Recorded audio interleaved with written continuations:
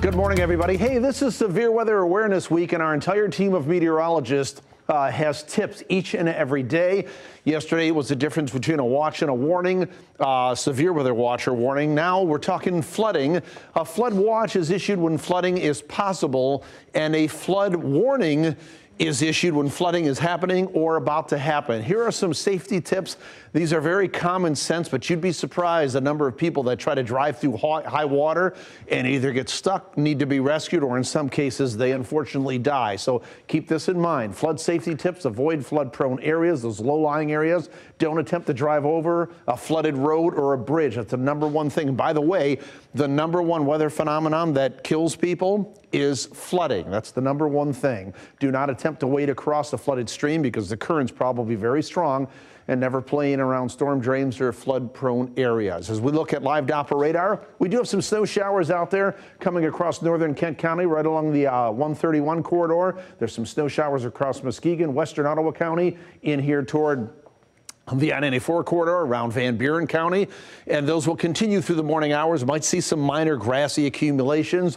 There's a cold front dropping on through the area. Once that moves on through, I think these will tend to taper off, but suffice to say, some snow showers, flakes, and flurries through at least the first part of the day. Temperatures are chilly out there. We're in the mid-20s across a lot of the area, 25 in Middleville and Hastings, 26 in Grand Rapids, 25 in Belding, and we're 26 in Big Rapids. Unfortunately, that's only part of it. There's a bit of a wind out there, so that's producing a wind chill. It feels like it's in the teens, so that's what you want to dress yourself and dress the kids for this morning if they're going out to the bus stop. Let's look at future wind speeds throughout the day. We'll have a brisk northwest wind at about 10 to 20 miles per hour, driving wind chills down all day into the upper teens to lower 20s. There might be a brief break overnight, but those winds ramp up toward morning tomorrow.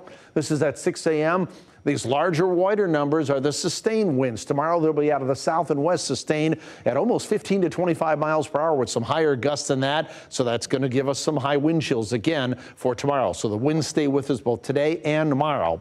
Today, mostly cloudy, breezy, snow showers, maybe some flakes or flurries. Highs only around the mid-30s with a northwest wind at 10 to 20 miles per hour. Here comes our future track model. You can see these snow showers, especially along and west of US 131, but they should begin to taper off through the afternoon. I still think we're looking at mainly cloudy skies both today and tonight. There may be a quick burst of some snow showers along and north of I-96 overnight tonight into tomorrow morning. Really light stuff if we see it. Otherwise, tomorrow's another mostly cloudy, breezy day. Tuesday night into Wednesday, there's not much going on, but we should start to break that cloud cover up on Wednesday and see a little bit of sunshine, but we're still going to be chilly. Most of this week is going to be on the chilly side. So as we take a look at our planner, we're in the mid-30s today, low 40s tomorrow with those AM snow showers possible, breezy, 37 on Wednesday. Thursday night, there may be some snow showers coming in. That'll go into Friday as well. If we look at that next system, this is Thursday at 6 p.m. It's this low pressure area and just north of there that may start to spread some snow in here as we get into Thursday night and Friday. As that low tracks off to the south and east, you can see this may be a widespread plotting of some snow as we go through the day on Friday before it gets out of here a little bit later in the day. But that'll be a quick mover, be in and be out. If we look at what kind of accumulations we're talking about, it doesn't look like much, but from that system right now, I could see maybe 1 to 2, perhaps 2 to 3 inches of accumulation of snow. And again, that would be late Thursday night going into the day on Friday. So we'll be watching that. Only 39 on Saturday, chances of PM rain or snow, and then back into the mid-40s by Sunday. That's our forecast. It's 5:48. Rob?